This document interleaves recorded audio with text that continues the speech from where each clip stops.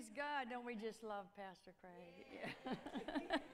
Hallelujah. Well, let's pray. Praise God. Father, we thank you so much for this opportunity to come before you with our hearts and our minds, Father, open to receive from the Word. We thank you, Father, for the Holy Spirit that is our leader, our guide, our teacher, and that He reveals all things to us. I thank you, Father, tonight that He is here and He is doing what He does best, which is to open each heart and each mind and drop in the pieces and nuggets of things that's necessary for each person. I thank you for it in Jesus' name. And everyone said, Amen. You know, the Bible is not that hard to understand. How many of you figured that out yet? It's not that hard. I've heard people say, you know, just don't understand the Bible. Well, they don't understand the Bible. If there's a reason you don't understand the Bible, and the first reason is because you got to get born again. You have to be saved to understand some of the things in the Word of God. You know, what God's going to show you as if you're not saved is, direction to get saved. And so that can be a reason why people don't understand the Bible is because they're not born again. Another reason why they don't understand the Bible is because they don't want to change.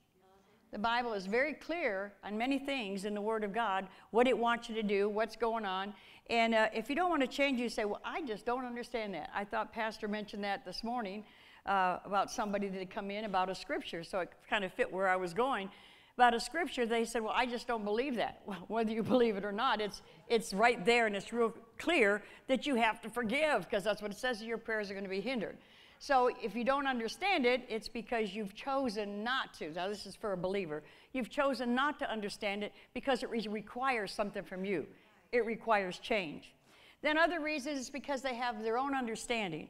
How many times have we seen in the scriptures where the Bible says, don't have your own understanding in the things. If you're going to God with questions, if you're going to God with opening the Word and asking Him questions about the Word, then you've got to just dismiss what your previous thoughts are.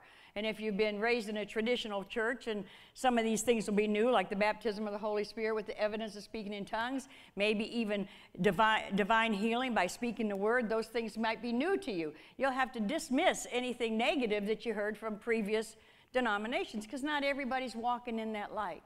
But you know, God leads us out one at a time to walk in the light. So tonight, I want to talk to you about, I know what I want to say, that sometimes Christians don't like to hear these words, and especially young people. Holy living, holy living, godly living, they're like curse words to them. And many times Christians don't like to hear those terms. It makes them run almost in terror. And many times they leave the church and don't want to come back. And not just young people, but people in general. They want God to do all the work, and they don't want to do anything. Now, you know He's already completed the work. Yeah. Jesus already completed the work. But once you accept Jesus, then we have a work to do. And we are to be conformed to the image of Jesus. That doesn't mean we're going to look just like Him. When you come to Jesus, you look like this, you're still going to look like this. But it means that on the inside, something takes place. And the Spirit of God moves in, recreates our spirit, and makes us brand new so that we can now follow the example of Jesus Christ. Many times we'll try to follow people and what they're doing and what they say about the Word, but the Bible's real clear. And turn in your Bibles to 1 Peter chapter 2. Hallelujah. I'm giving it to them now. I forgot, but I did tell them it's the NIV. Every scripture's NIV, which you know that's not my norm. So I'm trying to conform. Hallelujah. Hallelujah.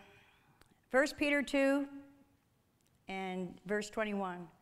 To this you were called, because Christ suffered for you, leaving you an example that you should follow in His steps. Again, the scripture tells us we're not to follow man. Although Paul did say that, he says, follow me, but he says, as I follow Christ. Well, that's fine, except for you can follow Christ all by yourself. We have the holy Word of God, and we should be listening to what Jesus says and what Jesus does. Amen? So he says, For this you were called. We have been called to be followers. We have been called to be an example, Christ's example in this world. Amen? Hallelujah. So many Christians that are walking around doing things their own way all the time, and I can say that I've been guilty at different times of doing my own thing. Has anybody else, just me, been doing my own thing and not really consulting or talking to God about it if it's even what he wants me to do? It just seems right, and sometimes those things they're okay, but they're not always. I want to go for the best. How about you? Now in verse 22, so we're called to follow Christ's example. That's the example. Praise God for the example of Christ, that I don't have to be caught up and look at anybody else, and that way it'll keep you out of judging. Right. Because you'll be looking at them and say, oh, but they did that, they slipped there. But if we always follow what the Word says and follow Christ, we will not get upset. We will not be in a position of judging anyone. We will stay with the Scriptures. So in verse 22 it says, he committed no sin, and no deceit was found in his mouth. When they hurled their insults at him, he did not retaliate. When he suffered, he had no threats. When he suffered, he had no threats. Instead, he entrusted himself who judges justly. He trusted himself who judges justly. If we're going to be Christ's example, we are going to have to not get upset at insults. Now, I can speak out of this. I've had plenty. And so I know that I'm not alone, that if I've had to deal with people not saying nice things, that I know every single person in here has had that. So we have to entrust ourselves. We have to trust ourselves that God is going to judge things justly. Yeah. Amen? And so we've been called to follow him and do it the way he's done it. That's what 1 Peter 2:21 says.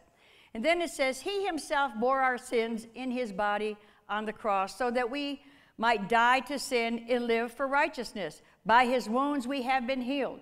So he says you say, well, you know, Jesus didn't sin, and he didn't. He had no sin. No sin was found in him. Pastor told us this morning, we do sin. The Bible says if you say you have sin, if you say you haven't sinned, then you lie. And so we have sinned. But we can follow the Christ example, and we can always stay over in that place. Because it says, if you have sinned, if you confess your sin, he's faithful and just to forgive you of that sin and cleanse you from that unrighteous act. And so therefore you be put right back in that right standing with God.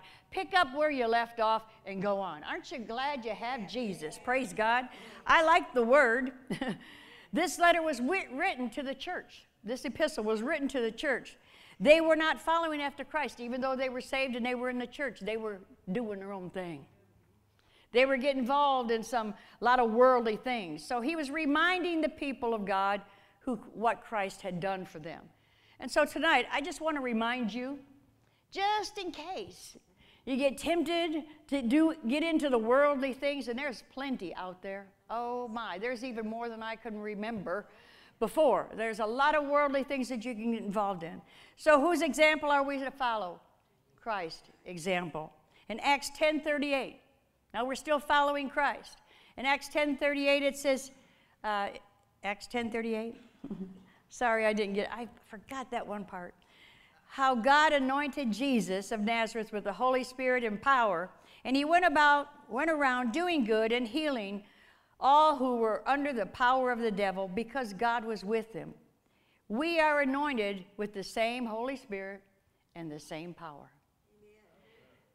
One thing that Jesus did, that why we don't walk around feeling like we're anointed or acting like we are anointed, is because we don't stay over in the anointing. Because we get involved and get tangled up in the things of this life. I figured out a long time ago you can do both.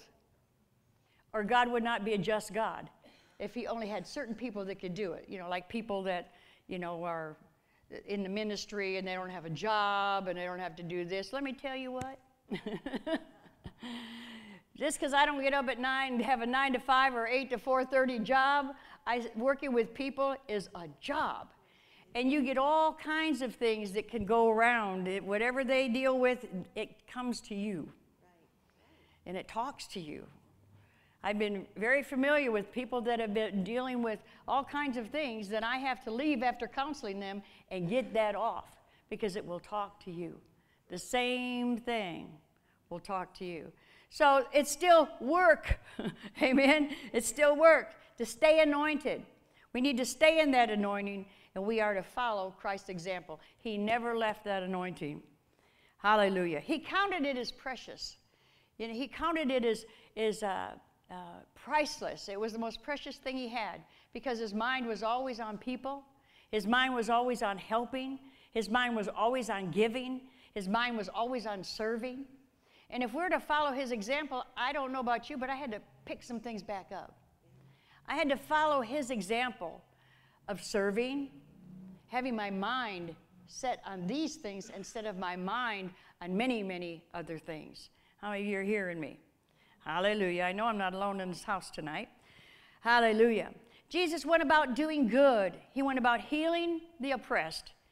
He went about, because people were full of fear, and he spoke to their fear. People have emotional pain. They have physical pain, all kinds of things. So we need to be about the example of Jesus. You say, well, you know, I had a hard week. I had a hard week. You know, this went on and that went on and this happened and that happened. I've got the same hard week that y'all had. And so the Lord was telling me, if you will get back where I told you to be, he said, that hard week won't look so hard. It may not even change at all, but it won't look so hard because I'll be looking through the anointing. I'll be looking through the grace of God. I'll be looking with different glasses. I'll be looking through the Word. I'll be looking through the example of Jesus did whenever he ran into problems, storms and such. You know, whenever he ran into different things. So we can do it. Say, I can do it. I can do it. In verse 39 of Acts 10:38, it says, we are witnesses of everything he did in the country of the Jews and in Jerusalem. They killed him by hanging him on the cross. The disciples say they were witnesses to all these great things that Jesus did to the Jews and to Jerusalem. And then in verse 42, he says, he commanded us to preach to the people and to testify that he is one of whom God appointed as judge of the living and the dead. So the disciples of that day said, we have seen him do all this stuff. We've witnessed these things. That's what they were saying. We witnessed these things, and he told us. And then he actually, the word says, he commanded us. It was a command to preach. What does preach mean?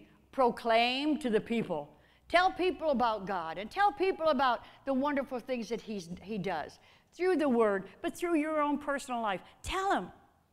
Everyone has a story that hasn't ended yet. You're still here. So your story is still going on. Hallelujah. After you receive Christ and you have your eyes open to the scriptures, you are to say what you can say that you are witnesses to. In Ephesians chapter 5, verse 1, Ephesians chapter 5, verse 1 says, follow Christ's example, therefore, as dearly loved children. Are you his dearly loved child? That he says, follow him. Follow his example. Not just follow him. See, some people say, I'm a follower of Christ. But follow his example of life. Follow his example of living. Follow what he says. And that's what the Bible says. That's how you become a disciple. Aren't we all disciples of Christ? We're supposed to be. We may not be there yet, but we are supposed to be. And then it says in verse 2, and walk in the way of love, just as Christ loved us and gave himself for us as a fragrant offering and sacrifice to God. Hallelujah. Glory to God. And I want to give you an example in Mark 5. Hallelujah. Mark 5 and starting in verse 1. Hallelujah. Thank you, Father. They went across the lake to the region of Gergesenes. When Jesus got out of the boat, a man with an impure spirit came from the tombs to meet him. This man lived in the tombs, and no one could bind him anymore, not even with chains. For he had often been chained in hand and foot, but he tore the chains apart and broke the irons on his feet. No one was strong enough to subdue him. Night and day among the tombs and in the hills, and he would cry out and cut himself with stones. When he saw Jesus from a distance, he ran and fell at his knees in front of him. He shouted at the top of his voice, "What do I want? What do you want from me, Jesus, Son of Most? What do you want with me, Jesus, Son of the Most High God? In God's name, don't torture me." For Jesus had said to him, "Come out of this man, you impure spirit." Then Jesus asked him, "What is your name?" Now, mind you, he's talking to the spirits. It says, Jesus asked him, "What is your name?" "My name is Legion," he replied, "for we are many." And he begged Jesus again and again not to send them out of the area. In verse 11, a large herd of pigs was feeding on the nearby hillside. The demons begged Jesus, "Send us among the pigs. Allow us to go into them." He gave them permission, and the impure spirits came out and went into the pigs. The herd, about 2,000 in number, rushed down the steep banks into the lake, and they were drowned. When I was attending Rhema, one afternoon I was meditating on that very scripture and was reading that. And just happened after I was done reading it, I laid down, and I was just kind of in a meditated state. And I was thinking about that man that lived in the tombs, what he had gone through, what was going on in his life, what caused him to go there. And then all of a sudden, I saw this man chained up with chains. Now, I've never been bound with physical chains, but I have definitely had mental chains that had me bound. So strong, I couldn't breathe. So long, I didn't want to live. Was afraid to live and afraid to die. And they just had me enwrapped, and they were there for a long time. I was at Rhema and still had those chains because it took a lot of the Word of God to be able to loose those things, a lot of meditation on what God, the Word said, and what God, how He felt about me to loose me from those things. So I was meditating on it, and I saw this man chained. I saw Jesus walk up. I saw the demons tremble. And I saw the demon, Jesus talk to the man that was oppressed with them. Then I heard Jesus' voice. Now I'm saying I'm not reading this. I had already read it, and I could feel it. I felt the very presence of that mountainside where he was standing in that thing. I heard Jesus' voice call out to those demons, "Come out of him! Come out of him!" And they did. And they went into the pigs. I heard the pigs running.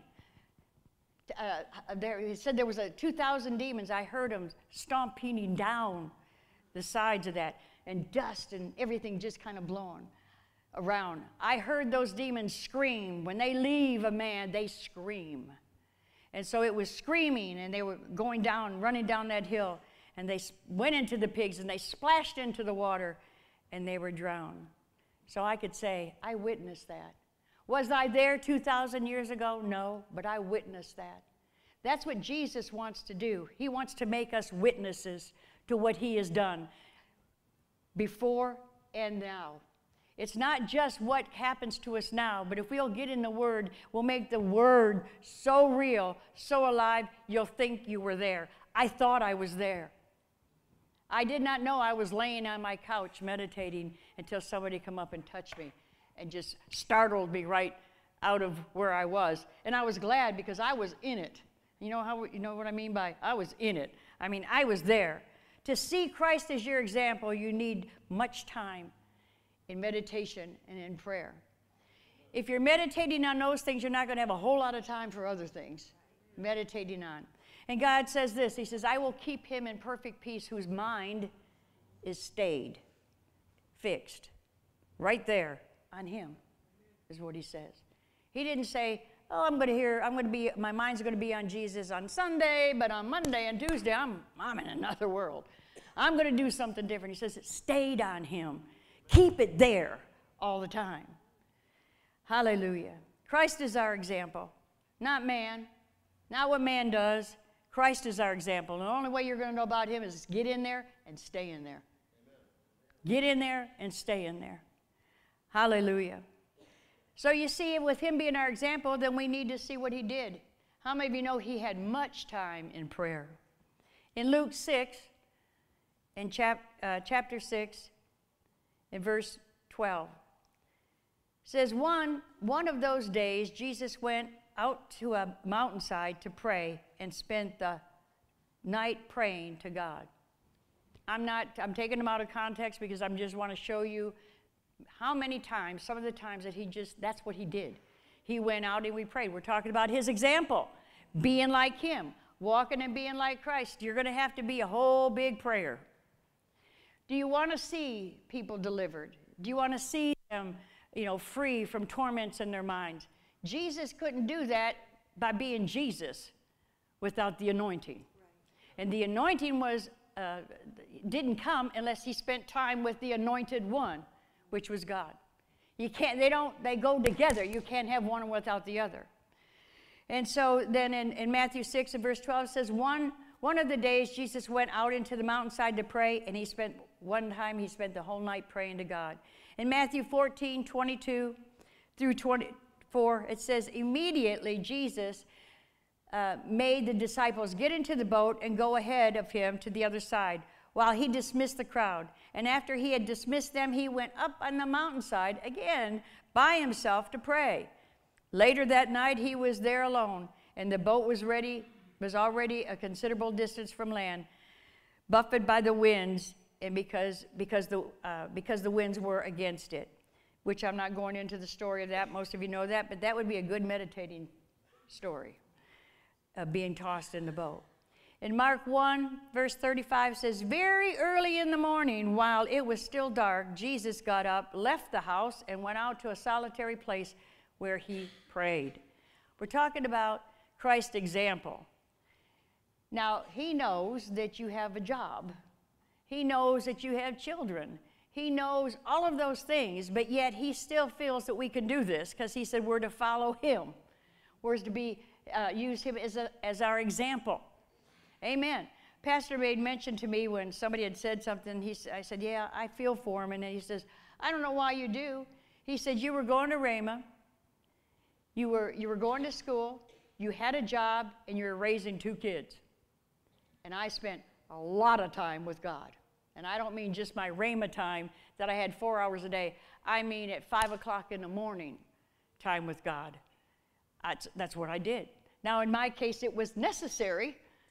But on the same hand, I wouldn't have had it any other way because I enjoyed being in his presence. I enjoyed what I had. I enjoyed that fellowship and that relationship that I had with him. It was more important than anything else. Did the other things didn't mean much to me? They meant where they needed to be. God first. Amen. And Jesus was the same way. He said, I don't do anything I don't see my Father do. Right. Wow.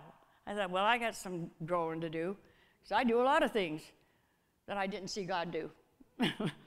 Some of my own inventions. How many of you got some of your own inventions that you do? Amen. Hallelujah. I like that. Very early in the morning, I said, yeah, I remember when I used to do that, God. Are we going back there? Are we going to very early? You mean 6 comes twice on the clock, I got to be a late night person. I used to be an earlier person. Now I'm a late night because especially with summer coming, it gets dark later. I love that. And then after everybody goes to bed, then I like to go to bed. The world. When the world goes to bed. That's when it gets quiet. And then I fall asleep. Amen. Amen. Praise God.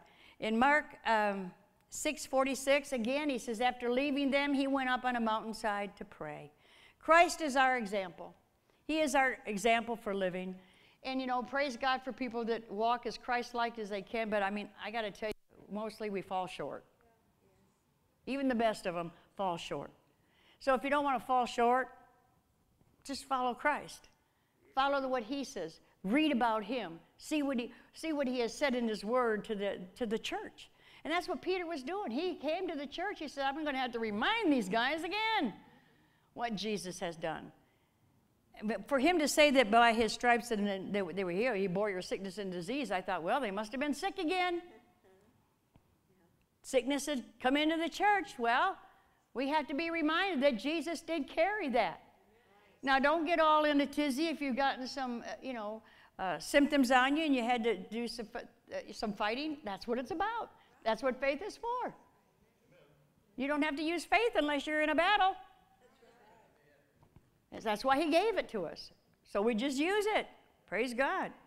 Christ is our example. Let's go back to 1 Peter 2, 21 through 25. To this you were called because Christ suffered for you, leaving you an example that you should follow in his steps. He committed no sin, and no deceit was found in his mouth. When they hurled the insults at him, he did not retaliate. When he suffered, he made no threats. Instead, he entrusted himself to him who judges justly. He himself bore our sins on his body on the cross, so that we might die to sins and live for righteousness. By his wounds we have been healed. For you were like sheep going astray, but you now have returned to the shepherd, the overseer of your souls. That's exactly what happened. He was at the church. Peter was at the church, and he was reminding them, you've been astray. You've been running wild. You've been going off in your own direction. You've been doing your own thing. Whether they were bad things or not really wasn't the issue. It was just you were doing your own thing. You had forgotten that Christ is the one you should be following.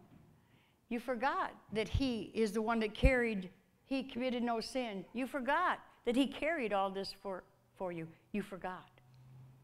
Now, I want to read the rest of this out of my Bible. I'm going to try. It's not big print.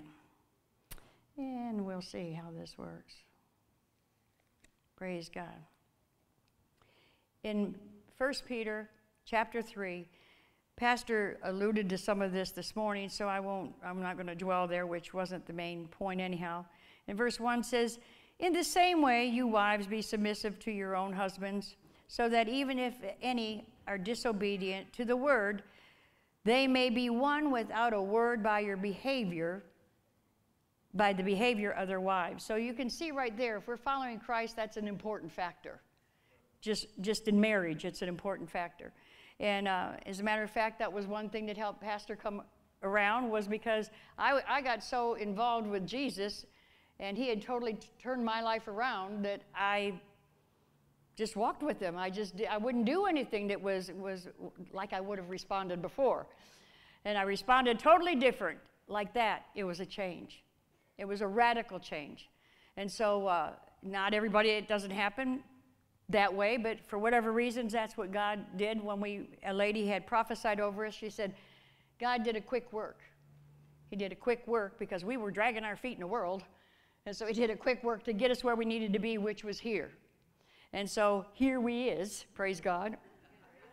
And you're just so happy about it, right? Okay. Hallelujah. And so that change, when you act like Christ, what are they going to do? It's kind of like when somebody says to me, gives me a God said about something. I say, well, what can I say? If you say God said it, then who am I to say anything? So when you're acting like God, what was he going to say? You shut up, because you can't refute that. You're being just like Jesus. As they observe your chaste and respectful behavior. Your adornment must be not merely external, braided hair and wearing gold jewelry or putting on dresses, or let it be the hidden person of the heart. So it's not like you do have to still be dressed, and there's nothing wrong with painting the barn when it looks, needs paint. I mean, that is good, it is good. However, that's not supposed to be the focus or the main thing. It's supposed to be what's going on the inside of you. Is the Holy Spirit working in you, the fruit of the Spirit, and all those changes that need to take place. Amen? But still get dressed and look good. Hallelujah. The world needs us to look good. Okay, praise God. Let it be the hidden person of the heart with the imperishable quality of a gentle and quiet spirit, which is precious in the sight of God. And so he goes on to tell about the men, you know, the husbands, what they should do. But here's what I'm just going to go with this. After he's done explaining all of that, he goes to verse 8 and he says, to sum it up, don't just like get to the point. To sum it up, be harmonious, sympathetic, brotherly, kind-hearted, and humble in spirit, not returning evil for evil or insult for insult, but giving a blessing instead. For you were called for the very purpose that you might inherit a blessing. I started this with following Christ, having Christ's example, and it started with in verse 21, for you have been called for this purpose. You have been called for the purpose of being a blessing to the world. I remember when I was at Raymond, they told me that that's what I was. I didn't like it. That it was all about the world. What about me? That's what I thought. I had to give myself. What do you mean give myself? You know, and people could do all this and do all that, and I had to do that. So I remember sitting in the class. You remember what class? It was Tony Cook's class. And I just thought, that just sounds funny. I thought God loved me. I was still working on God loving me. And, you know, I didn't have all that all together, and now I got to take the little bit I got and give it away, you know. And so, but that's what we're called to do. That's what our purpose is. But if we read the whole thing, it says we are called to give a blessing instead of having evil thoughts and doing all those things, so that we might inherit a blessing. We will have Christ, who is the blessing. And everything that he is comes with him. Everything that he has comes with him. So when we have Christ, we can say we have everything. We can say we have everything. We can say you're all I need. That's what makes these songs and the things of worship so important, is because when we get a revelation of that and we realize that he is our blessing, amen, then we can be nice. We can be kind. We can be tender-hearted. We can have a gentle spirit. See, that's what it says about winning your husband, who you'd be the closest to, is a meek and gentle spirit. That's what the world needs to see. I don't know about you, but there's been times I just want to cut them up. Little pieces, you know. You know, praise God. I've got some that are Christians that are just not, you know, they're the younger ones, and they're just not following Christ, and they're just really putting, you know, the president down and doing all this stuff. And I like what they're saying now. They just said, he's president, get over it, snowflake. Get over it, cupcake. He's president. Just let it go and move on.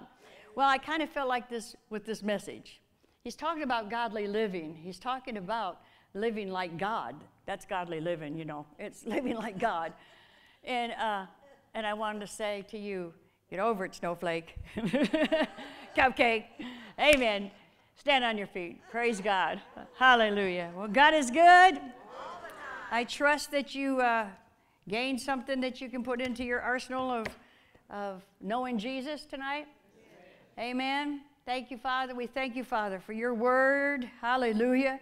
We'd be so lost without the word, and even farther lost if we didn't have the Holy Spirit to open our eyes and our heart to it. We thank you, Father, tonight for each person that as they've come hungering and thirsting after hearing from you, Father, that you've answered and you've told them things that they needed to know tonight. I thank you for it. I give you praise in Jesus' name. And everyone said, amen. Amen. We are dismissed. Come join us at New Beginnings Family Church, located in Mustang, Oklahoma, at 1615 East State Highway 152. You can find us online on Facebook and YouTube or at walkbyfaith.info. To contact us, call 405-261-6887. And remember, you don't need a second chance. You need a new beginning.